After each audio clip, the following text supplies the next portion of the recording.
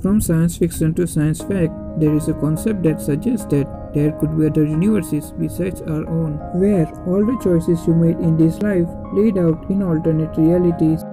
This concept is known as a parallel universe. The idea is pervasive in comic books, video games, television, and movies. There actually is quite a bit of evidence out there for multiverse. Around 13.7 billion years ago, everything we know of in the cosmos was an infinitesimal singularity. According to the Big Bang Theory, some unknown trigger caused it to expand and inflate in three-dimensional space. As the immense energy of this initial expansion cooled, light began to shine through. Eventually, the small particles began to form into the larger pieces of matter we know today, such as galaxies, stars, and planets. So, are we the only universe out there?